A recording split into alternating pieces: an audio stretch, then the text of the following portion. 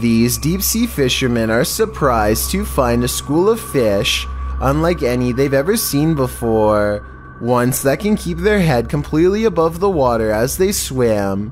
I bet from this distance you can't tell what animals these really are, but give me your best guess. As they get closer, it kind of looks like driftwood, but it's actually the antlers of deer, live deer, which, for some reason, are stuck out at sea.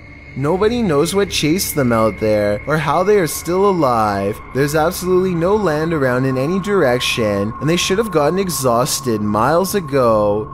There's absolutely no way for these deers to have reached this point, and yet here they are. In 2007, a YouTuber named Ben Ems uploaded this video made by his friend, Levi, who is reciting some lines for a play, when something appears in the window. I wish you were here. The resolution is good for a YouTube video that's over 13 years old, so I don't think it's computer effects, but I do think it's planned. This is the reflection of someone who is probably standing behind the camera, not behind Levi.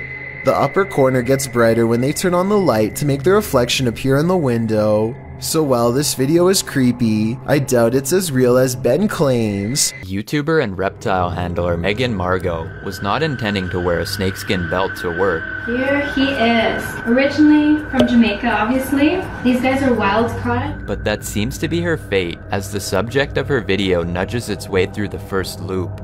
No. This is not a really good situation. What?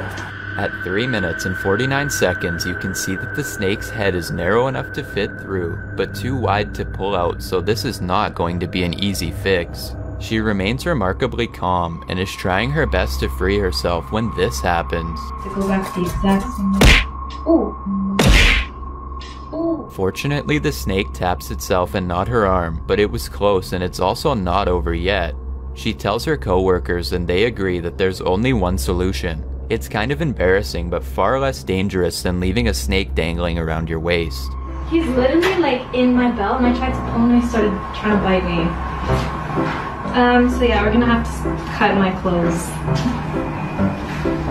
There's no way she could have escaped this situation all by herself. It takes one person to cut the loops, and another to safely keep the snake from acting on its instincts and defending itself. Megan's job is to be brave and stay still. It's a good thing that she has a team with her, because if she was there by herself, then I guess she would have to call for help, or wait for the person to come in and hope for the best in the meantime. Thank you so much for getting me to 10,000 subscribers here on my Clips channel. If you want to support, please press that subscribe button. Let's get to 20,000 subscribers next. Thank you.